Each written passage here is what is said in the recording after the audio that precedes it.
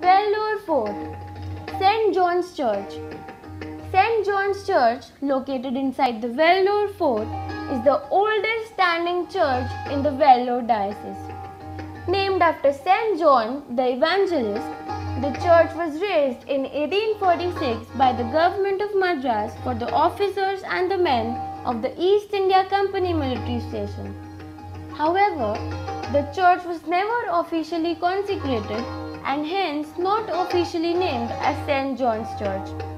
It is said that the British soldiers who lost their lives during the Sepoy Mutiny have been buried within the church premises.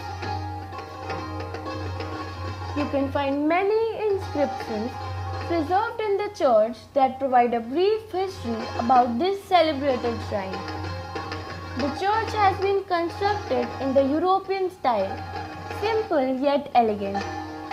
The lush green backdrop serves as an aesthetic contrast to the white walls of the church building.